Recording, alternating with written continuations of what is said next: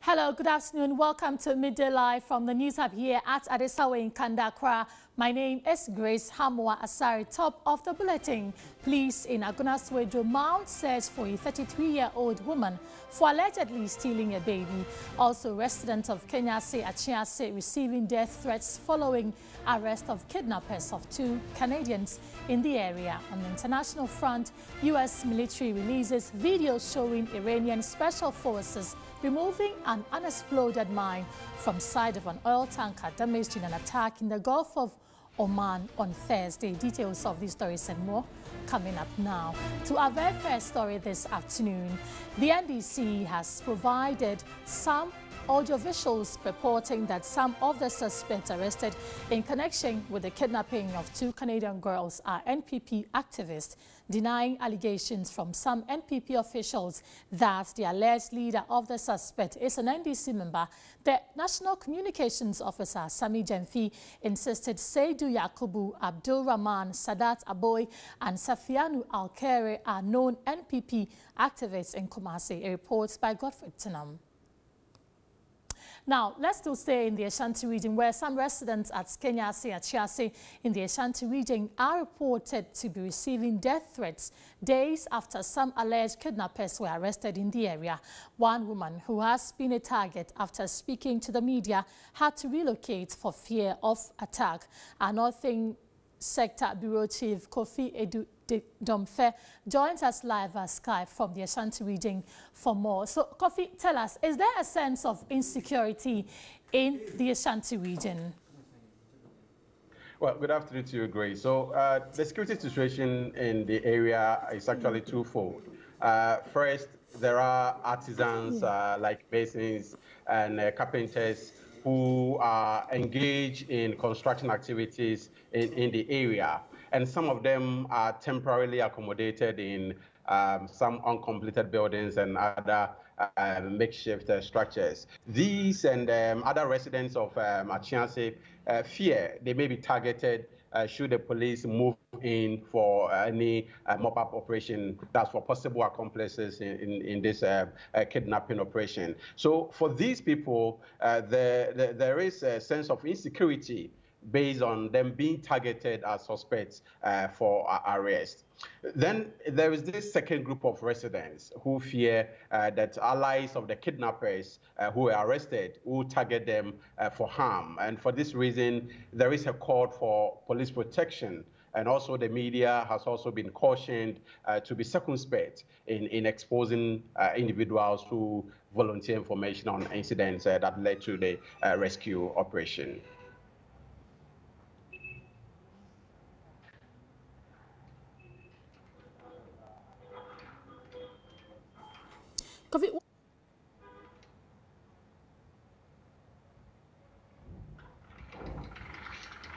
Hello, Grace. Yes, Kofi, I'm asking what we know about the ownership of the house where the kidnappers held their victims. Have we had somebody coming up to claim ownership of the house?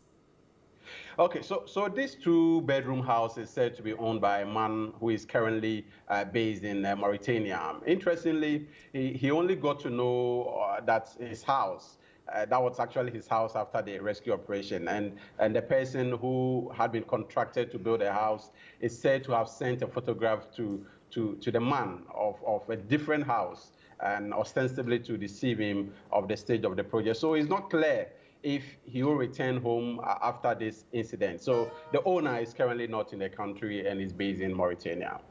But has it been declared as a security zone so that it can help the police with investigations? I mean, are people prevented from gaining access to the place, or it's open? So as at midday, let's say 11 a.m. yesterday, when I was around the area, the place had not been cordoned. But just when myself and the team were leaving the scene, a team of CID and other security personnel were in the area, and they later cordoned off the place. So as we speak now, the place has been cordoned, and the police have gone into further investigation. Okay, so away from Kenya, so we know the TV3 office is at Asqua, and let's look at this general mood in Asqua and the surrounding environs. Do they have the same feeling as that of Kenyase? And Nasokwa is also not too far from Ahojo, where the two Canadians were abducted. And this abduction, the Canadian abduction episode comes a month after a similar incident involving an Indian businessman. So there is the general public concern that the security apparatus should work at preventing such kidnapping acts rather than going on a rescue mission.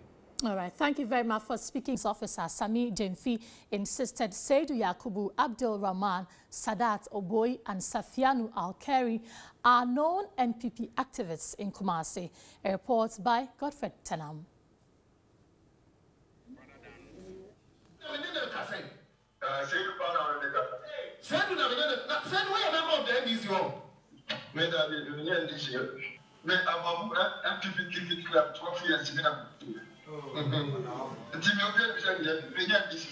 The communication officer of the NDC, Sami Jemfi, from this audio claims Seydou Yakubu, the leader of the suspected kidnappers, in February admitted in an interview with the Kumasi-based station Fox FM he was an NPP activist and the brain behind the formation of an NPP fan club in Kumasi, denying a claim by some officials of the NPP that the alleged ringleader of the suspects is an NDC member.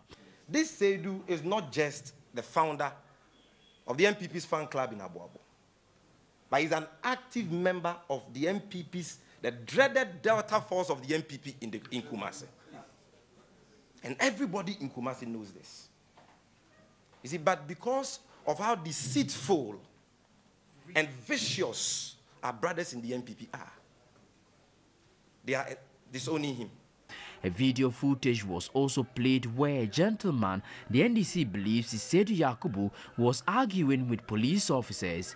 One Abdul Rahman Suleiman was mentioned as the owner of the car used for the abduction, and he superimposed a picture which he claimed was Abdul Rahman with the vice president.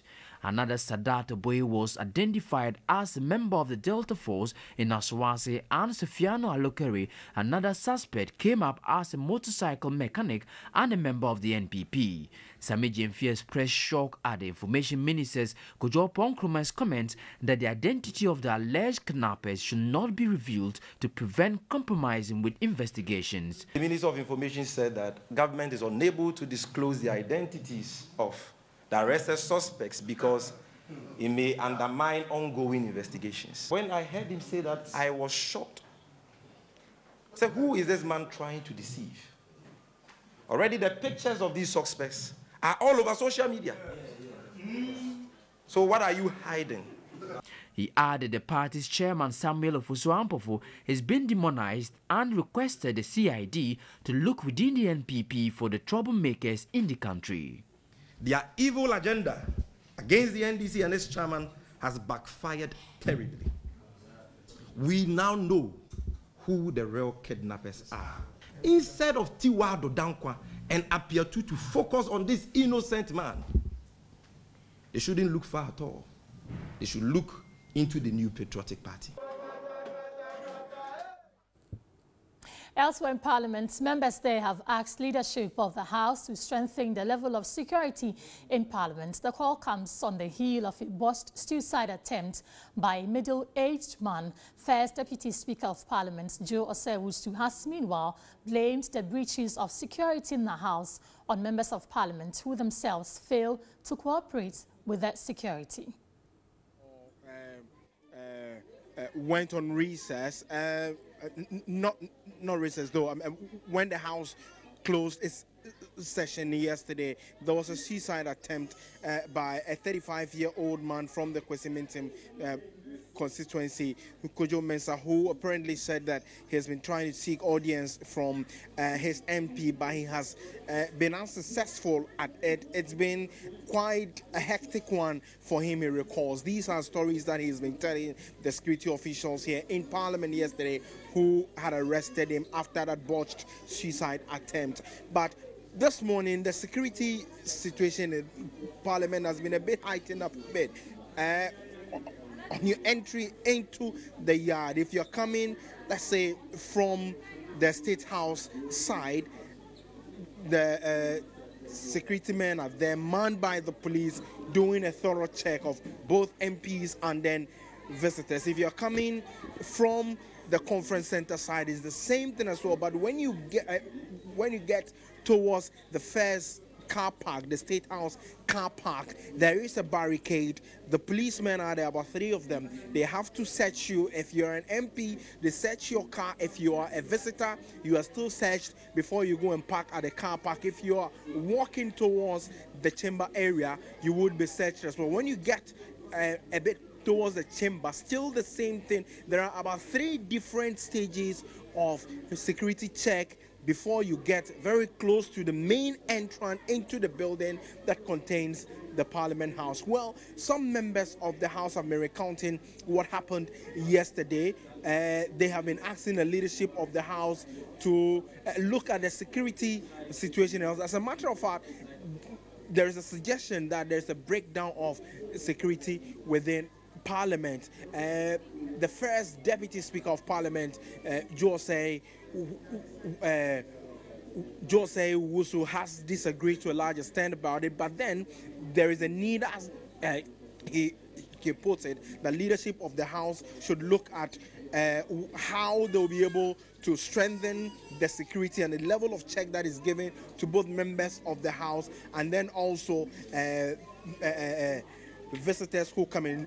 Let me engage the Member of Parliament for Bulsa South, the Honourable Clement Abakam, Dr. Clement Apak. You better say my name right. I know, I mean, it's been very well. back It's and understandable. Forth. Yes, but Dr. Apak, will you say that there's a breakdown in security here in Parliament? Well, I would say so if we were speaking yesterday, largely because what occurred yesterday shouldn't have occurred, and it wasn't the only incident. As you heard me make my comment on the floor, we have had good reason to complain. Sometimes you are in your office and suddenly people come in there trying to sell you donuts and all kinds of products, and you wonder how they got access to Job 600 and how they got access to your office. Sometimes the elevators that are supposed to be designated for only MPs, you find persons who are not members of Parliament, they are not even parliamentary staff, or some of our research assistants using the same elevators. So what happened yesterday is a wake-up call for all of us. Yeah, it is true that security seems to have been beefed, as you indicated, with the multiple checkpoints that you have identified. But did we have to wait for what occurred yesterday to occur for security in Parliament to be heightened? Deputy Speaker, I mean, after the question was posed in the House by the Honourable Samson, he wanting the leadership or the House to apprise members of the House on what happened yesterday and what steps they are going to take to mitigate such occurrences. The first Deputy Speaker of Parliament, Jose, also blamed colleague MPs as well for allowing some of these people entry. To a very large extent, he said that some MPs have not even been cooperative with the security. Well, that is subject to debate. If we take the instance of yesterday, I don't think that had to do with an MP allowing the said 35-year-old gentleman who threatened to commit suicide. As you have rightly reported, he came to see his MP, and he has the right to come here. So do every Ghanaian. But we must make sure that those who come don't come here to harm themselves or to cause harm to other Ghanaian citizens, including members of Parliament. So yes, we must agree that security is a responsibility of all of us, both the security agencies and service personnel, as well as members of Parliament. And indeed, if it is the case that some MPs are guilty of what the first Deputy Speaker narrated, they should also be up and doing, because by not laid down security procedures and protocol, what we are then doing is to endanger ourselves as members of Parliament and members of the public who come here legitimately, lawfully, to engage with their members of Parliament. What do you expect to change immediately and going forward in terms of security arrangements within the House and even outside of it? Well, what we are seeing is refreshing, and I am hoping that, Commander Freeman Tete, my own former student at the University of Ghana, and his men would sustain the posture that we saw this morning. And you see, it is important to let the people know that the arrangements have changed because of the larger challenges that we believe we are facing as a nation with regards to security arrangements generally. And this is obviously a target. So anyone who means to do harm to the good people of this country, targeting Parliament, and the way it was yesterday, clearly would have gotten away with it, and we would have borne the consequences. Yes, you complained at a point in time about the level of rigorous check that you were subjected to. Do you think, as a measure, members of Parliament themselves should be subjected to that rigorous check, just as the public? Well, I think that because we work here, and this is our environment, it clearly would not be too much to ask that the level of scrutiny of members of Parliament should be the same as members of the public who are not MPs. You never know anybody's intention. This is not to say that there couldn't be an aberration. But the point I'm making is that even if that was the case, this should have commenced before yesterday's incident. But be as it may, better late than never. We are now seeing that the security personnel have taken up the challenge, and we would also do our best to complement their effort by doing what we know we should do and not doing what would promote indiscipline and insecurity as far as the presidents of Parliament are concerned. All right. Many thanks to you, Dr. Clementa Park. You want to say my local name, Abasina? Yeah, absolutely, absolutely. Dr. Clement Abasina Park is a member of Parliament for Bullseye South. And, well, I mean, just like he has indicated, the security situation within the Parliament area has gone up a little bit, but the expectation of Parliament is that members of the public would cooperate with them as they are trying to put in the measures now to prevent any future occurrence for somebody entering into the house to commit any crime whatsoever. Komla Kluche, TV3 News, Parliament, Accra. And in the studio, my name is Grace Hamwa Asare. So if you're wondering what happened yesterday that's making the members of Parliament call for intensified security, then a 35-year-old man was arrested after attempting to commit suicide in Parliament. The man, identified as Kojo Mensah, was restrained by security personnel after trying to jump from the public gallery. From Kwesimintim in the Western region had sat through parliamentary proceedings on Thursday. But just when the speaker adjourned for the day, he got up from his seat and attempted to jump from the public gallery into the main chamber. Officers from Parliament's protection unit in the chamber quickly moved in to foil his intended action.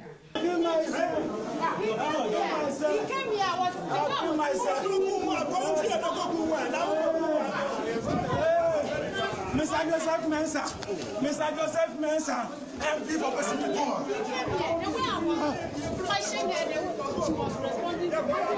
He was transferred to the ministry's police station. Commander of the Parliament Protection Unit, Superintendent Freeman Tete, said a criminal investigation has begun into his conduct. We have a very solid security arrangement, so I don't think it will change anything at all. These are the challenges as police officers we face. The reason why we are here is to handle security within and immediate outer of Parliament. So that is our responsibility, and we are doing it very well. It's a criminal case that is being taken care of by the police. So details can only be given by the ministry police, and we are referring the case to ministry police station to conduct investigation. Vice Chairman of the Parliamentary Select Committee on Defence and the Interior, Collins Owusu-Amankwa, is of the view the incident was an attempt to bring the image of the legislature into disrepute. It's not done anywhere, and we are not supposed to come here with party colors. And the fact that the young man was wearing, party colors, it tells you that it was well orchestrated just to embarrass Parliament and, for that matter, the state. It is unclear why he attempted suicide.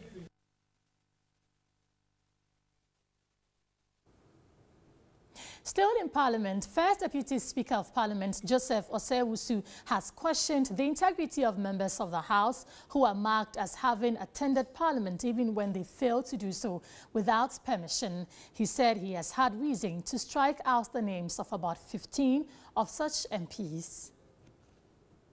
Of Parliament have continuously raised concerns about the poor attendance to the House despite its heavy workload. Ningo Prampram MP Samuel Net George, during the correction of votes and proceedings for the previous day, expressed strong reservations about the manipulation of Parliament's register. This is an honorable House of Parliament. Can we all be truthful to ourselves that and to God, that if you take today's vote and proceedings, the names marked present were really present in this chamber? There are, or even at committees, there are some names that we can mention here that appear present every day. We've never seen them here. Even State of the Nation address, they don't even attend. It is a fact. And I'm saying yet names appear here.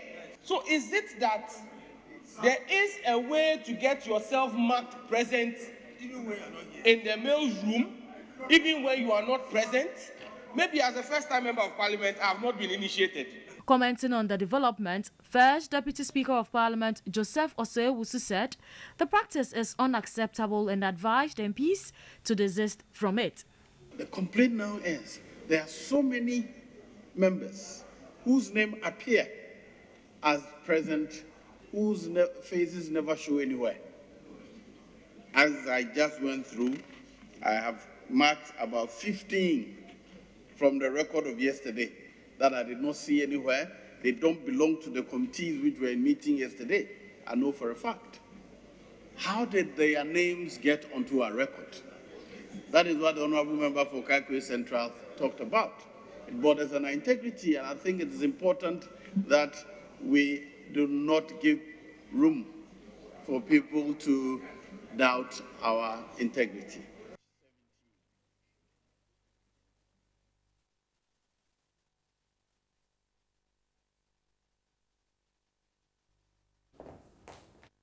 Away from Parliament, the Aguna Swedro Domestic Victim and Violence Support Units of the Ghana Police Service in the Central Region has mounted search for a 33-year-old woman for allegedly stealing a baby. The suspect, Patricia Godo, is said to have stolen a 9-month baby boy of the head pastor of the Salvation House of Prayer Ministry, James Ayesu, in Aguna Swedro.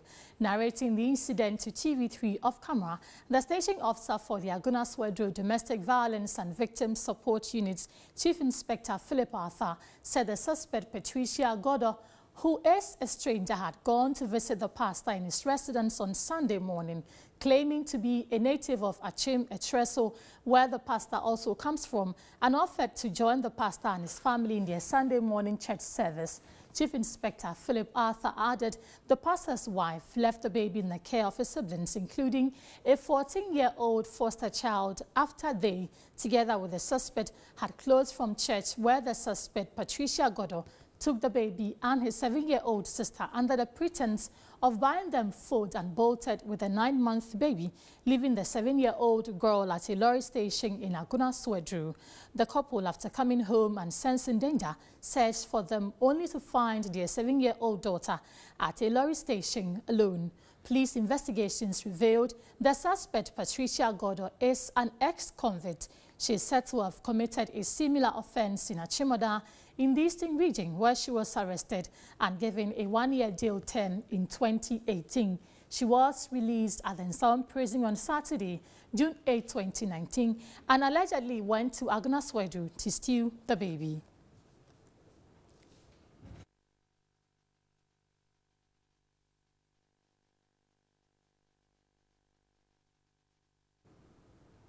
Now, nearly a week after Ghana Standards Authority published a list of fuel stations caught in adjusting their pumps to cheat customers, some affected stations are yet to correct the anomaly.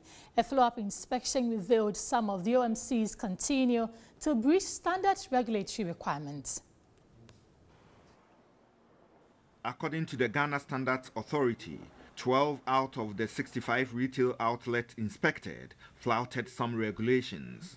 The follow-up inspection by Chamber of Petroleum Consumers Ghana Copec to 7 of the fuel stations along the Malam-Kaswa portion of the N1 revealed Goil at Mile 7 and Goil at Galilea have their pumps working well and dispensing the right amount of fuel above the minimum level.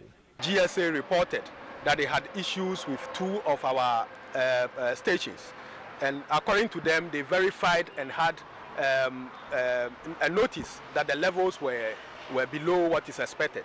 That is a media report we have received. Officially, they have not notified us yet.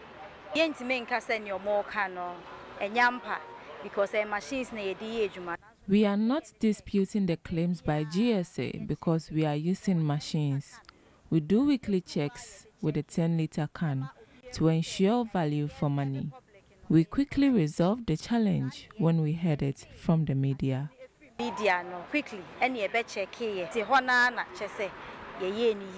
We spoke to a customer. Because of this up and down, today they've increased it, tomorrow they've decreased it. You can't actually monitor what you are doing. Goodness Energy at Kaswa did not have the 10-liter can, which oil marketing companies are required by law to have at the dispensing area. The Shell at Amanfrom West also did not have the 10-liter can. The 10-liter can is used to measure whether or not a station is dispensing the right quantity of fuel to customers. The right quantity must not be below the minimum limit, which is the minus 0.5 mark.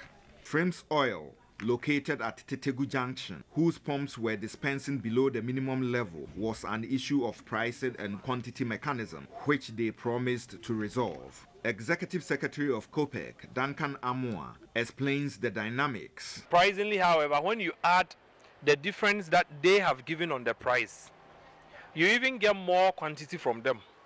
And we are saying that the calibration should be done again.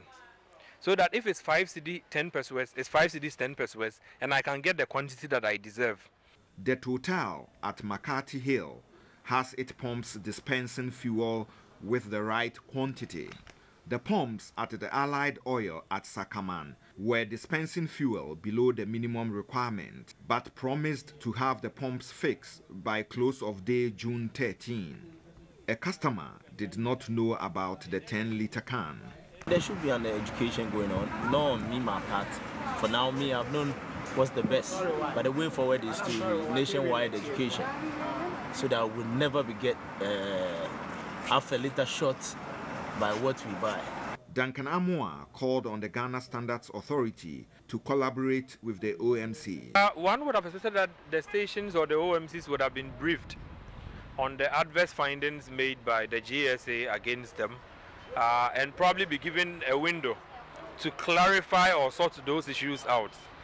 You find a problem or two, at least give them a window so that they can correct those problems and be able to deliver. As and when you caution and you come back and it's the same thing, I think at that point, if the station will have to be closed down, it should be closed down completely. Time now for MTN Video Report, and our citizen journalist Safia Moklu reports on the collapse of Nkrumah Memorial School fence caused by recurring floods in Accra New Town.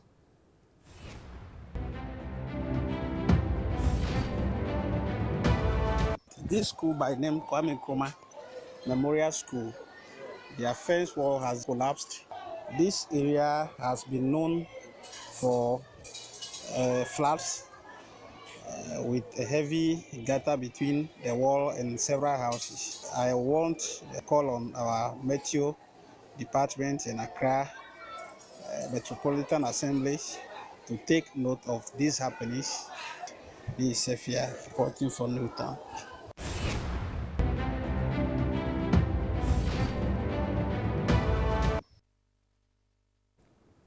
You can also send us your video reports via WhatsApp on 05514330044. You're watching Midday Live on TV3. We're back with more after this break. Don't go away.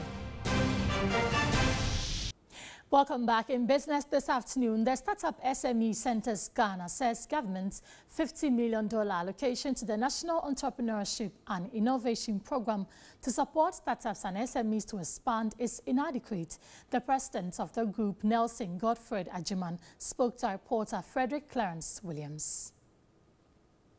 In 2017, government allocated $50 million to the National Entrepreneurship and Innovation Program to support SMEs with funding to expand their businesses to enable them employ more workers.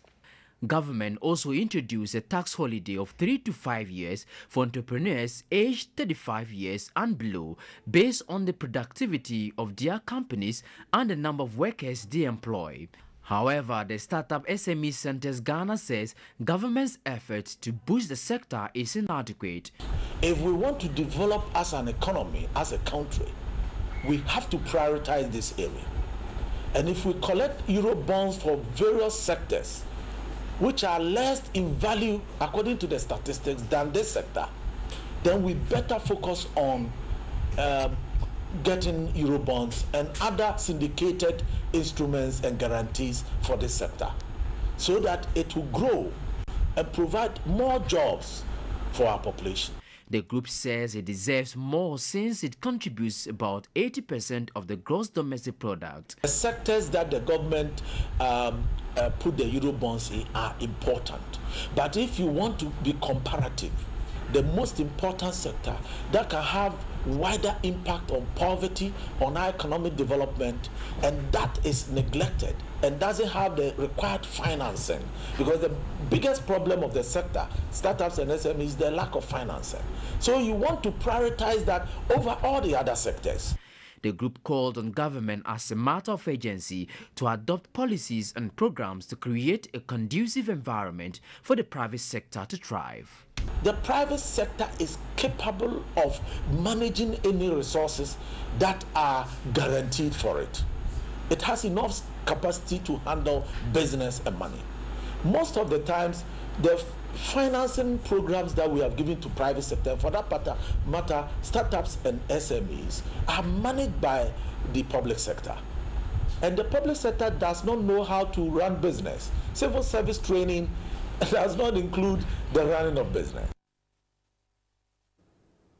Let's go to the ports now, where management of Meridian Ports and Services says the 11% increase in port charges was agreed on with the Ghana Ports and Harbours Authority 4 years ago. Head of Legal, Ebo Brown, in an interview, ruled out any further increase in the cost of doing business at the ports. Per the contract signed in 2015, NPS is expected to take charge of Terminal 3 operations, with GPHA having 30% shares in the business. The 11% increment in port tariffs, including marine, stevedores and shore handling, was a provision in the concessional agreement, which will last for 35 years. It was agreed that over a period of time, there would be a tariff increase, to be able to pay for the facilities. That notwithstanding, if you look at the question of increment alone in terms of tariffs, you'll be missing the question, because this port is bringing in efficiency to cut out a lot of costs. We've seen publications which tend to or portend to, indicate that the cost of doing business will rise in the port. That cannot be true. The head of legal for NPS, Ebo Brown, underscored the need for further stakeholder engagement. A lot of money is locked up on the sea and in the ports, because traders go, they are importing items or they're exporting items. Because there's no direct connectivity, these things have to wait for a month. He's gone for a loan. He's paying the bank interest, and he has to wait for months or weeks upon weeks before getting his cargo in. And it takes a lot of days before clearing. We are cutting out all this inefficiency by creating connectivity.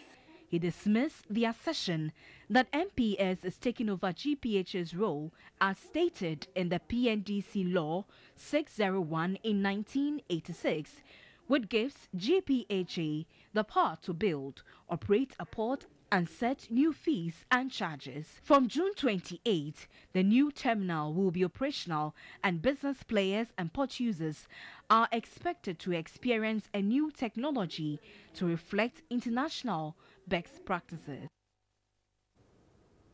That's all we have for business well-being. That's it for the bulletin. Many thanks for joining us. Log on to 3news.com and get some other stories. My name is Grace Hamwa. Sorry, good afternoon.